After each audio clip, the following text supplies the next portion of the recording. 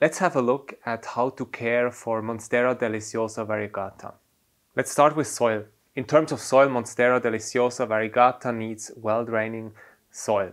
Well-draining soil is soil where you use chunky bits to add additional drainage, so water is draining really well and there's no puddles of water remaining in the pot. What you can use for a well-draining soil mix is aeroid soil. Aeroid soil is a mix of different ingredients. What is usually used is orchid bark, charcoal, perlite, peat moss. All these substances, all these ingredients work well because they add drainage. They are chunky, they loosen up the soil, and they make sure that water is draining quickly through the pot. But as I said in the beginning, I'm growing this plant hydroponically. This means that I'm using a non-organic soil for growing Monstera Deliciosa. I'm using these leca or hydroton balls. I'm going to show you right here. The big advantage is that they add a lot of drainage, so water can easily flow through the pot and also air can flow through the potting substrate. So leca works really great. I'm going to tell you how exactly I'm growing it using leca. So what I'm using is an ebb and flow system. These pots and the Monstera Deliciosa sits in an upper basin, and there's a lower basin as well that contains all the water. And then there's a water pump. Every couple of hours floats the upper basin and water gets to the roots and the plant is watered. After that, the water drains away again, and after 3 to 4 hours, there's another flood where water and also nutrients are getting to the roots of the Monstera Deliciosa. This is how I'm currently keeping this plant, but also I'm growing few using, just as I mentioned in the beginning, a chunky aeroid mix, which works great. In the beginning, when I just bought this plant, I just used regular potting soil, and this was a disaster. Like every couple of weeks at least, like I had yellow leaves, I had to check the roots, and I had to see that the roots are mushy, they're brown, and I saw first signs of root rot. So what I did, or what I had to do, is to just snip off the mushy roots and replace the potting soil, and I was ready to go again. But it really stunts the growth of the plant and can entirely kill your Monstera Deliciosa if your potting soil is too compact and too dense. So don't use just general houseplant potting soil. It's not going to work for an aeroid, because aeroids are epiphytes. This means that they're growing on other plants and also objects such as rocks. Their roots need constant aeration, so air needs to be flowing through the pot. As you can see, I'm going to show you right here as well. I put these little holes into the pot. What these are doing is that they allow air circulation, so there's less chance of root rot. That works really, really great. And I'm doing this because the plant is in a hydroponic system. You wouldn't have to do it if you grow it in aeroid soil, but you can do it to increase aeration. The big disadvantage of these holes is, of course, that the soil is draining out quite quickly and is getting dry, so you have to water the plant more often. Let's move on to lighting. What this plant loves is bright indirect light. So light that is not shining directly onto the leaves, because otherwise you might have issues with sunburn. I can show you here. This leaf, I had to cut it off, as well as this one has some browning at the tip. It got crispy because there was too much sunlight shining onto the plant, and the leaves are going to get brown and black rather quickly, so you have to be careful with direct light. A few hours of direct light in the morning is fine, it's absolutely no problem. I recommend east or west facing windows. A south facing window, as an example, there would be too much light, and you would have to train your Monstera Deliciosa and also keep it way away from your window, and also maybe use something to protect it from the sun from the window. So bright indirect light is the name of the game here. That works really well for Monstera Deliciosa. Watering. So Monstera Deliciosa needs quite a lot of water. They need more water in spring and summer, where the main growth phase is. So I water mine about once a week. These are the ones that are not in the hydroponic system. In the hydroponic system, they are watered 4 or 5 times a day, can you imagine? And there's no signs of root rot because there's a lot of great drainage and the water is going away completely. About once a week is fine. As you can imagine, these are growing in rainforests. There's a lot of rain falling almost daily. So watering often is no problem as long as it drains away. So when you water it heavily. Some people just put their Monstera Deliciosa into the shower and water them and also give the leaves a good spritz. That works, that's no problem. Just make sure that the water is flowing right through, and within 2 or max 3 days, it shouldn't be like wet at all, just slightly humid. That's how you want to have it. And then you can water again once the top 2 inches, like 5 centimeters of soil, when you put your index finger into it, is dry. That's when you should water again. Do not water too much, you risk root rot that way.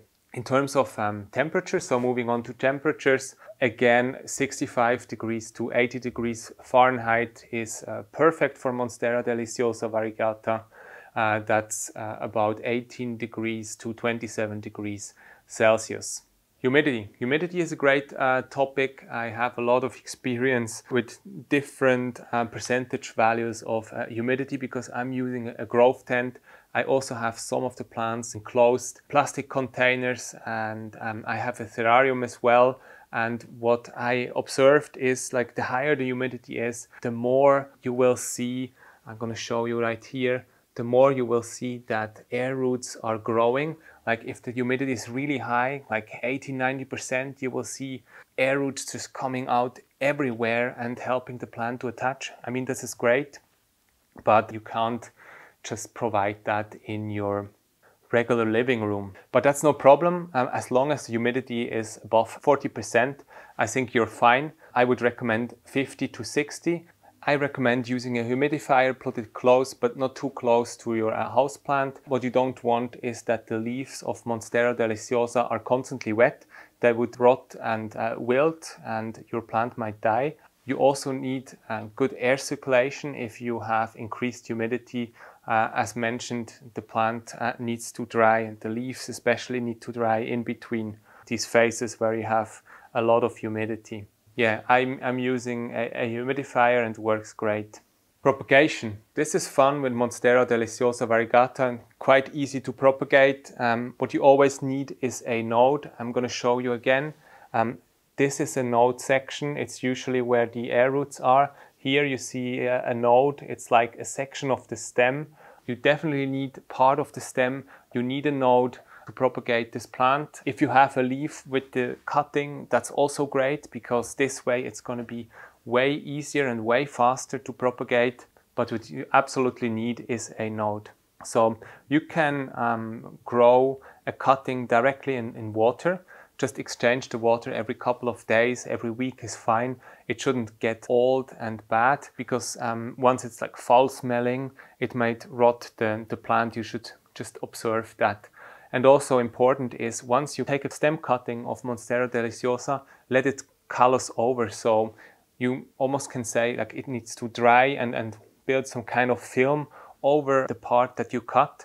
This way it will not rot once you put it in water. My favorite medium for propagation besides water is sphagnum moss. So sphagnum moss works really great for propagation. Just make it wet, put it in your fist and drench it. And once you've drenched it, it has the correct humidity for propagating a cutting. Just make sure it's not completely moist. You need to wet it in the beginning and it will expand, but it should never stay very moist, because also root rot is quite common in sphagnum moss. But sphagnum moss has a lot of great properties, and I think it's also antibacterial, so it works perfect for propagation. This actually is a propagated plant, that's why it's not that big yet, but it's growing quite well. Growth. So Monstera Deliciosa can grow up to 10 feet, and I guess even much higher if it can climb and attach to something. So what I'm providing here is a moss pole. I built that myself. How you can do it is you take a chicken wire. It can either be metal or plastic, and you just wrap it around some sphagnum moss. This gives you a nice pole where air roots can set into. I'm just going to show you here again. This air root here went completely through the sphagnum moss, through the pole, and attaches the plant perfectly. Because this way you will get bigger and bigger leaves, you will get slits and also holes much faster because your plant is going to mature as it grows. The higher it grows and the more mature it's getting, the thicker the stem is going to be. So I would say you almost need a moss pole or some kind of structure for your Monstera Deliciosa Variegata to grow. Otherwise it's gonna look really flimsy, it's gonna grow into all directions, it's just gonna look like some kind of bush. And also the leaves are not going to split, they're gonna be whole, and it's not even gonna look like a Monstera Deliciosa. So use a pole, some kind of totem for this plant. Potting. So in terms of potting, what you need to be careful is to not use a very big pot. The smaller the better almost. Once you pot this plant up, this is something you might need to do every year or two, or even every half a year if the growth is really quickly and rapid with Monstera Deliciosa. But just choose a pot 1 inch to 2 inches, so 2.5 to 5 centimeters bigger each time in diameter, because this way your plant is not going to grow roots forever, and also it's going to be much easier for you to water the plant. So use a rather small planter. These plants are epiphytes, so they grow on top of other plants, and they can, but they don't have to root into a substrate that much, so you don't need a lot of substrate. I can also show you the roots here because as I mentioned, I grow this plant hydroponically. I'm just going to touch the ceiling. So as you can see here, these are the roots. The roots look rather white here. This is because the roots are mostly in water. When you grow them in water, they will develop as they are called water roots, and these are completely white. When you grow it in the soil, the roots are more brown. They shouldn't be dark brown or black, because usually that's when they are moldy and rotting away. Yeah, so let's talk about roots for a second. So in water, they're going to be completely white. They're going to be a different kind of roots compared to when you grow it in soil. So if you propagate Monstera Deliciosa in water, it will develop water roots. Once you want to transfer Monstera Deliciosa from water to soil, there is a transition necessary, and it's always a moment where your plant is at risk because it has to change the kind of roots it has. Also, if you put it from soil into water, the brown parts are going away and it will develop completely white roots. So these transitions are always a moment where you need a lot of attention and see if everything is going right, because at that point you might lose your plant if it fails to transform its roots. That's why some growers prefer to grow cuttings directly in soil or sphagnum moss. I think sphagnum moss will be a mix between soil and water roots, something in between. But that's an argument for propagating Monstera Deliciosa directly in soil, because otherwise you always have to transfer them. But that's not a big issue or problem. Usually it works quite well as long as your soil is well draining. Yeah, we could also talk about variegation. So in terms of variegation, they are very variable. So one leaf might have a lot of white or a bit more white. The next one can be almost completely green, and the third one has like a different pattern of variegation. It really changes all the time. Once you are at a point where it's producing almost white leaves, what you can do is you just cut it back to the section where there was a mix between white and green, and hopefully the new growth will be a nice combination. Also, if it's reverting, as people say, if it's completely green, you can also cut it back, and in most cases you will get variegation as well. There's more and more variegated plants and less variegated Monstera Deliciosas. I prefer the ones with still a good amount of healthy green, because this way you have good growth, and you also don't have the danger that your Monstera Deliciosa is going to die, because the green parts are the parts that contain the chlorophyll, and this is necessary for photosynthesis. This is necessary for producing the sugars for Monstera Deliciosa to grow. So I'm not unhappy if they are not completely white or very, very white. Yeah, Monstera Deliciosa Variegata is like one of my all-time favorite houseplants. I think I can never have enough of them. Let's talk about pricing for a second. So I have many different houseplants, and houseplant prices have come down considerably in the last 2 years. They also have gone up extremely in the last 2 years during the pandemic, and prices went just crazy. What I think about Monstera Deliciosa Variegata prices is they've been quite constant. So these plants usually range between $70 and $250, really depending on the variegation and also the size of the plant, but they haven't gone up crazy during the pandemic, and also they haven't come down extremely much. So it's really stable in terms of pricing, and it can also be like a good investment. You can cut back this plant 2 or 3 times a year, and you could either gift or sell the cuttings, and you will get back your initial investment. The way I like to do it is I just like to grow it, or if I do a cutting, I use it for myself because I just love to see Monstera Deliciosa grow bigger because they just look stunning. And for me, this is the number one plant that gives me this jungle holiday vibe. These split leaves cannot be compared with anything else. It's also a big time favorite in home decor for the last 40 to 50 years. So it never goes out of trend. Yeah, pests. I had some issues with pests. I'm gonna tell you what kind of pests I already had on Monstera Deliciosa Variegata. So I had issues with scale. So scale are usually brown to reddish little insects. They often attach to the stems and also the underside of the leaves where the midrib is and the ribs are. They have like a thick shell around them and they hardly ever move. So at first it's hard to identify that you really have scale, but once you know how they look, it's quite easy. The good thing about scale is that they're not moving, so they're very easy to remove. They can get quite plentiful if you're not acting. What I'm using is a cotton swab with a mix of alcohol and water, almost like a 50-50 mix, and I just swab them off because the alcohol is going to destroy the shell of the scale, and this way you can get rid of them. I also had instances of mealybugs. So mealybugs, they almost look like some kind of dust on the leaves. First you think, oh, why is it so dusty? And then you have a look with a microscope and you realize it is a pest. Mealybugs are easy to remove, like you can do it with your hands. If you gross out, you just take something else like a napkin and you can just take them off. But they're also quite pesky, so they come back and they're usually in large numbers. So it takes some time to get the mealybugs off. The worst of the worst are the thrips, as always. I'm going to tell you how you spot them. They're quite small, so what you usually see is a discoloration in the leaves, especially on the upper side of the leaf, is going to look brownish. It's almost like it's sunburned, but it has like a distinctive color.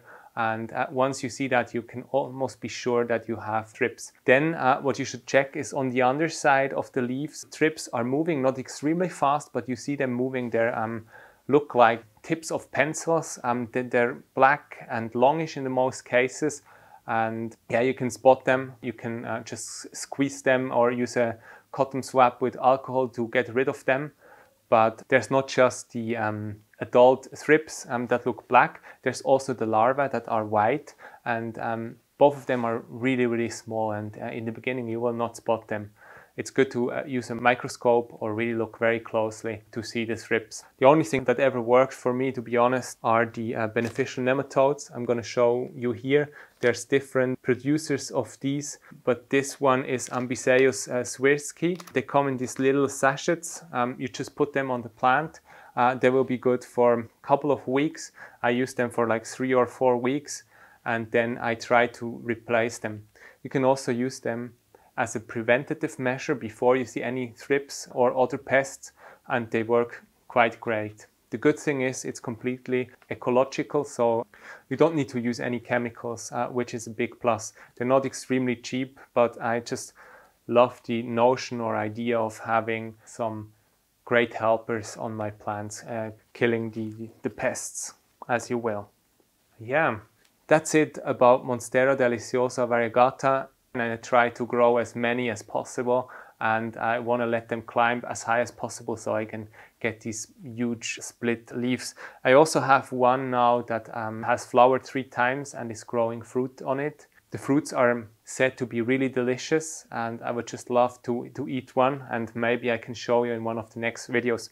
Thank you so much for watching as always, and please, if you don't mind, take the time and subscribe to our channel, like our videos, and also leave a comment. It would mean the world to us. Thank you so much for watching and all your support. Bye.